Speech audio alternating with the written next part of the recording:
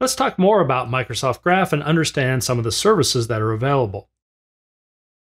So Microsoft Graph services are centered on users and groups.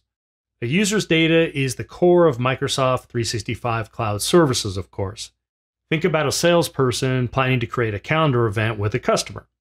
The salesperson can schedule the meeting invitation by using the user's protected identity with any device or platform that the salesperson chooses. As the meeting is scheduled, the calendar event will be accessible across all platforms and applications to act upon if needed. This image here shows the different types of information that Microsoft Graph can access for a user, and it's only a summation. There's even more you can get access to. Now, groups are the base environment for a user's collaboration and teamwork in Microsoft 365.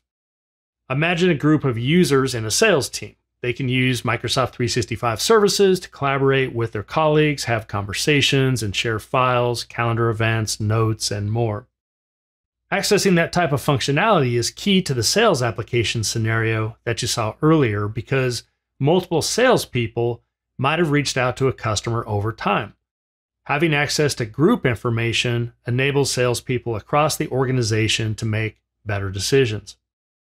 So how do you call in to get this user and group information, though? Well, as mentioned earlier, Microsoft Graph supports scenarios related to identity, security, productivity, collaboration, workspace intelligence, and more. For example, to access a specific user's profile information, the app can make a Microsoft Graph REST API call. And you'll see an example of that here at the top. We have one for Michelle C. And notice in this case, we're using Michelle's user principal name. Now, this REST API call will return information about Michelle that can be displayed in the application itself. So here's an example of some JSON data. And this JSON data could then be displayed in whatever type of application you're working with. It could be a .NET app, it could be JavaScript, it could be Go, you name it. As long as you can make RESTful API calls, then you'd be able to get to this data in a secure way. Here's another example of making a call to get Michelle's direct report. So notice we have users / Michelle's user principal name, followed by direct reports. That's the endpoint we want to call.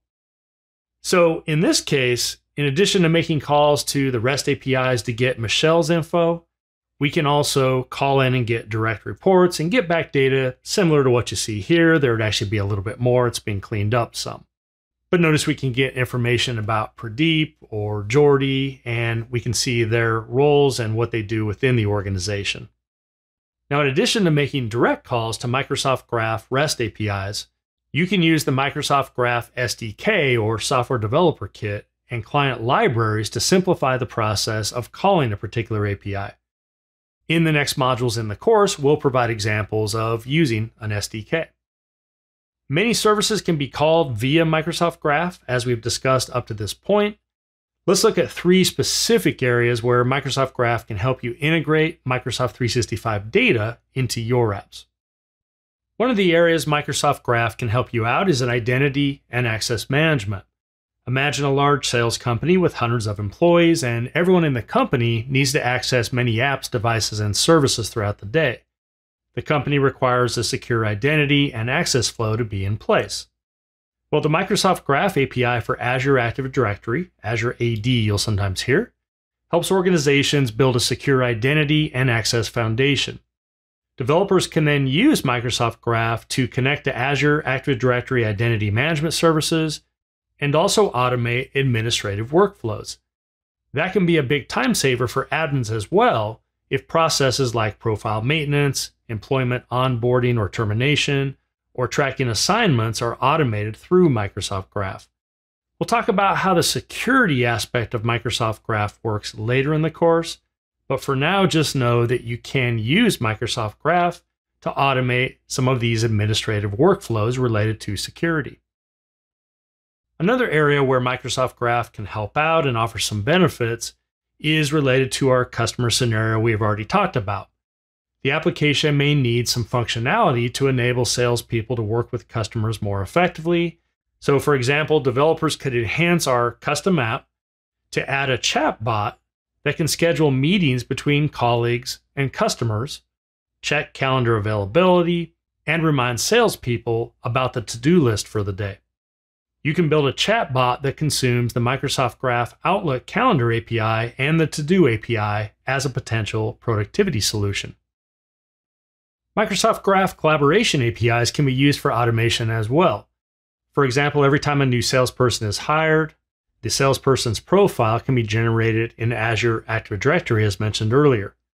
The new salesperson can then be added to the related team in Microsoft Teams. The scenarios that you see here can be automated through Microsoft Graph Teams APIs. Now finally, we have people and workspace intelligence. To better understand the benefits of Microsoft Graph here, let's revisit our customer app scenario as well. Microsoft Graph services for people and workplace intelligence can help you access many insights about users and groups in Microsoft 365. For instance, a salesperson participates in meetings, reads emails, and collaborates with colleagues and customers through different channels in an ordinary workday. Hundreds of documents can be shared during collaboration, and a salesperson needs to quickly find those to make more effective decisions. By using the Microsoft Graph API for insights, you can get trending, shared, and frequently used files across the organization. This API improves productivity and makes relevant content much more accessible to users. So that's 3 additional scenarios where Microsoft Graph could be used. Now let's move on and see how we can actually start to play around with Microsoft Graph and use a tool called Microsoft Graph Explorer.